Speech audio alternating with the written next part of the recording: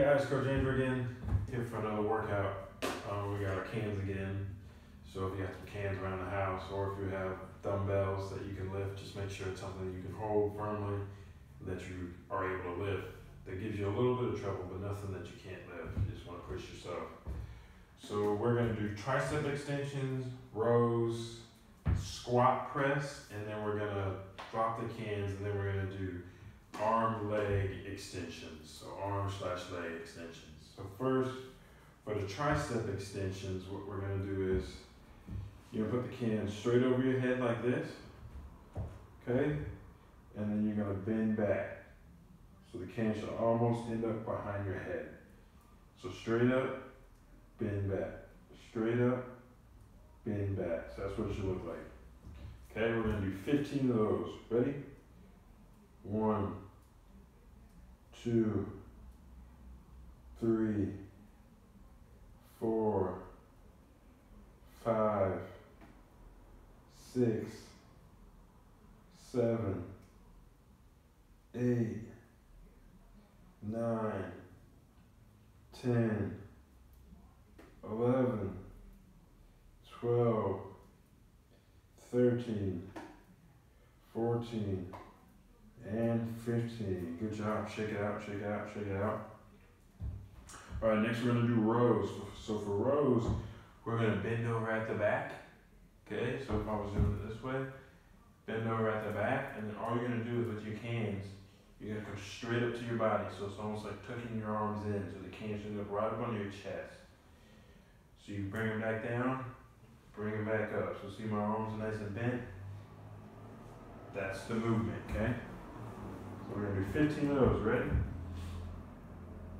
1, 2, 3, 4, 5, 6, 7, 8, 9, 10, 11, 12, 13, 14, and 15.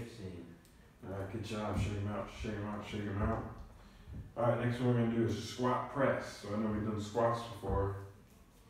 So remember when we're doing squats, we want to make sure our feet shoulder length apart. And then when we squat down, so instead of bending at the back like we just did, we want to keep our back straight. Okay?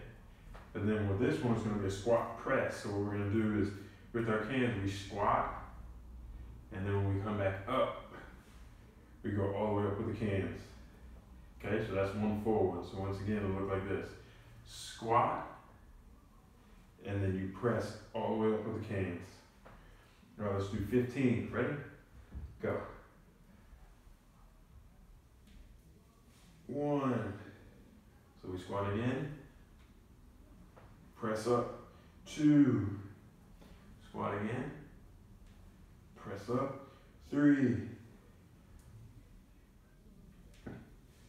4. 5. 6. 7. 8. 9. 10. 11. 12. 13. 14. Last one. And 15. Good job. Shake it out, shake it out. All right, now we're going to put the cans down. We don't need those anymore. What we're going to do now is the arm/leg extension.